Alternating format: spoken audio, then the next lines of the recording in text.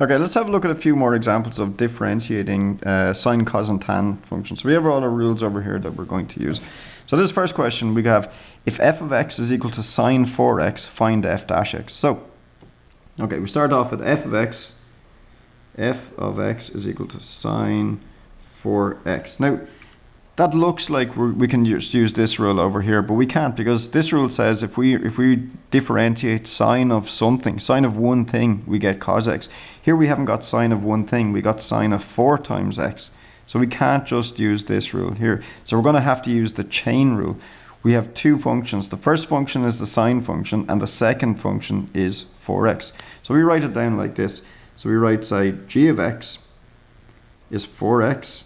And then let's say h of x is equal to sine of g of x. So now if you look at what we have here, I can differentiate g of x, differentiate 4x, and I just get 4. So g dash x is equal to 4.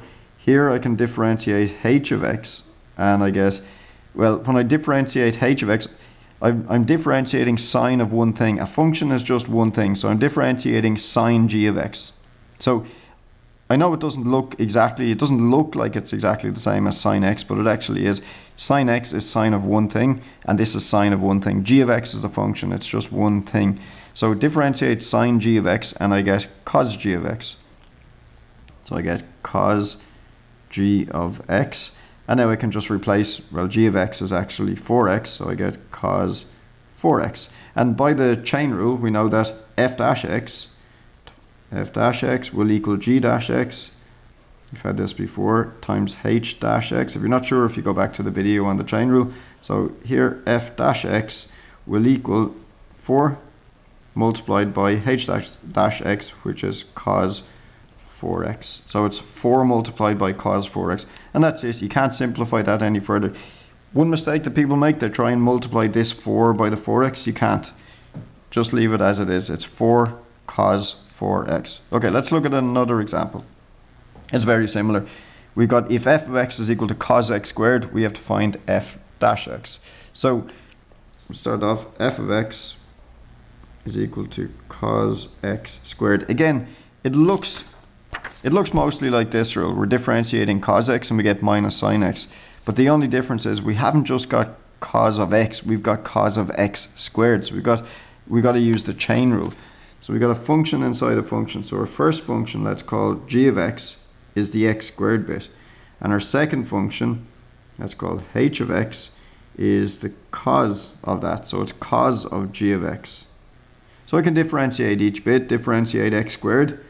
G dash x is 2x. H dash x, differentiate cos of that, and I get minus sine g of x. So differentiate cos, and we get differentiate cos, you see here, and we get minus sine.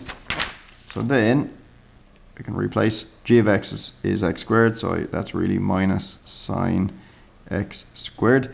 So then f dash x is equal to, again, g dash x by the chain rule times h dash x.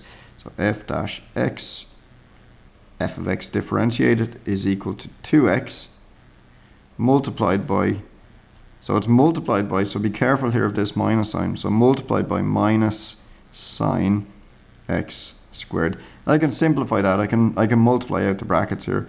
I get minus 2x sine x squared.